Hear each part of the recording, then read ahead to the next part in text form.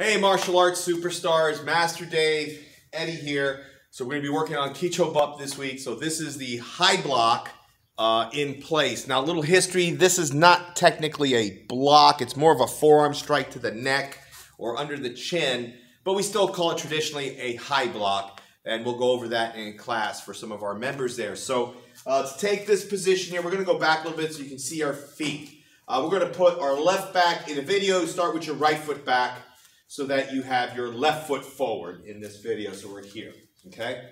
We're going to go into fighting stance. Now, traditional high blocking like karate, you would step forward and do this. We're not going to step forward. We're going to stay in place. We find it more efficient to do our technique. So we come from here. You're going to cross the arms this way, and then you're going to raise them up here. You don't want a straight arm.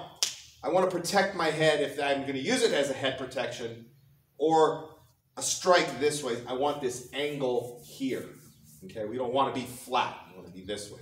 If you see some of the grappling in jiu-jitsu, you'll see it's called a frame. So if he's grabbing me, I'm putting up this way and using that frame this way. If I want to get out of the headlock, I put him in a headlock. He uses that technique. There it is right there. So that's why we do that technique. It's not to protect our head. So again, we come from position here, cross, and up.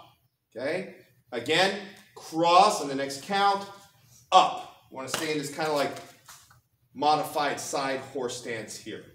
Okay, we do that a couple times, and then we're going to switch feet, and we're going to do that a couple times as well. All right, practice that. We'll see you guys on the next video.